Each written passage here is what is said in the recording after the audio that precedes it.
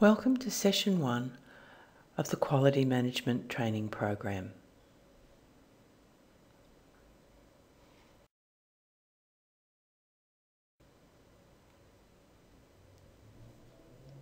In this session, we're going to introduce some of the basic ideas of quality management.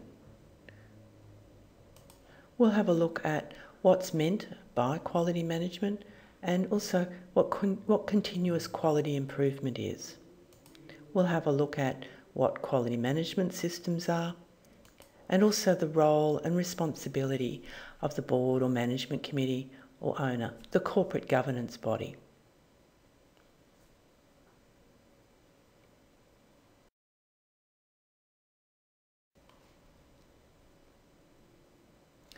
Let's start by having a look at what we mean by quality management. Quality management is essentially the action that a service provider takes to make sure that they're always providing the best possible service. They can do that by looking at what they're doing well and where the improvements might be made, and then taking action to put that in place and to make sure that the service is working in the best possible way.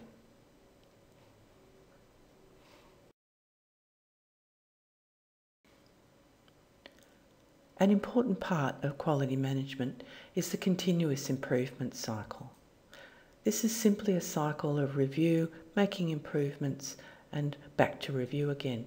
So it just involves you in looking at how things are going at the moment, what practices are in place, what results are being achieved, what outcomes are happening. And then from there, identifying where improvements could be made. So a sense of continuous improvement is always looking for where those improvements can be made, planning how to do that, putting that into place, and then reviewing the impact of that again.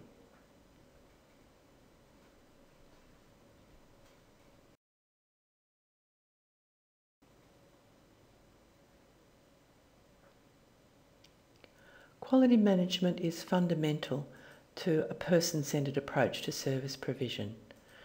It's an essential part of making sure that the outcomes that are being produced are the right outcomes and that you're always making improvements in those outcomes. It's also a mandatory requirement if you're a service provider under the ADDIC quality framework.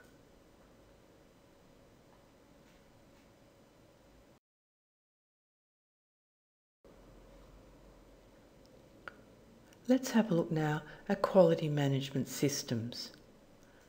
Essentially, a quality management system is just a structured and coordinated approach to managing quality.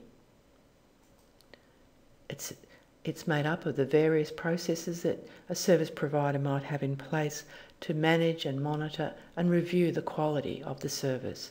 So this includes things like the organisation's policies and procedures, feedback and consultation processes that you have with service users, compliance with standards, obviously, but also things like case planning and review and evaluating outcomes are part of a quality management system.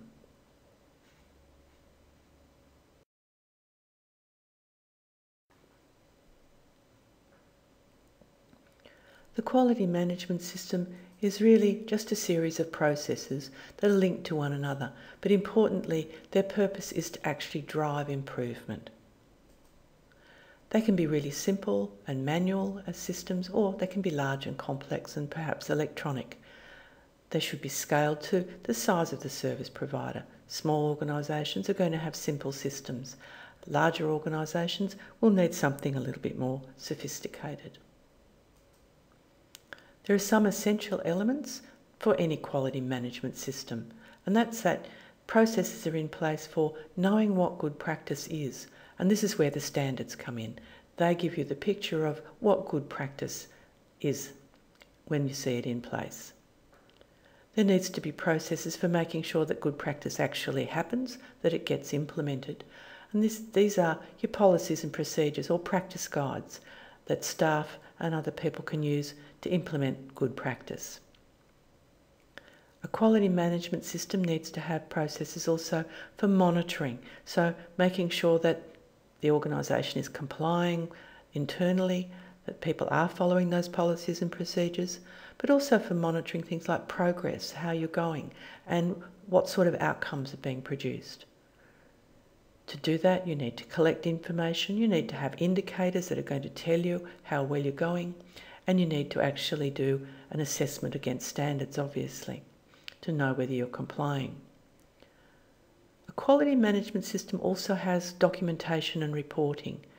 So things need to be written down, records need to be kept, and the results of what's happening need to be reported through the organisation so that the governance body can actually monitor how quality management is proceeding in the organisation.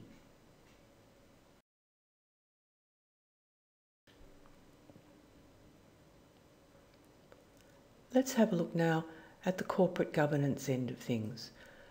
The service provider's corporate governance body, the board, the management committee, the owner or directors, are responsible for some specific things when it comes to quality management. They need to make sure that there is a system of some sort in place and that there are internal controls, ways of knowing that compliance is happening, that the standards are being met.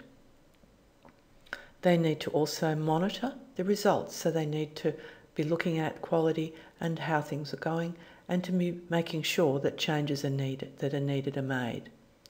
They also are responsible for making sure that the organisation complies with any reporting or external requirements. Part of this is part of the responsibility for risk management, and good quality management is also a part of good risk management.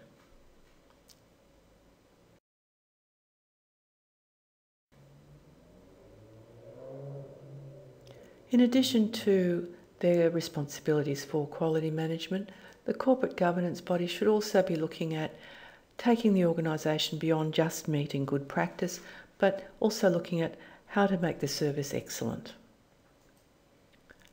They have an important responsibility to provide leadership around quality management, to make sure that within the organisation there's a positive attitude and an understanding of what quality improvement is. They need to be providing leadership around policies and procedures, making sure that they've provided guidance to staff about what the expectations are. They need to provide key indicators to have a way of measuring how well the organisation is doing. And they need to provide the leadership around ensuring that records are kept, documentation is provided, and that there are reporting processes that will make sure that the corporate governance body can continue to check and to track what sort of quality improvement is happening.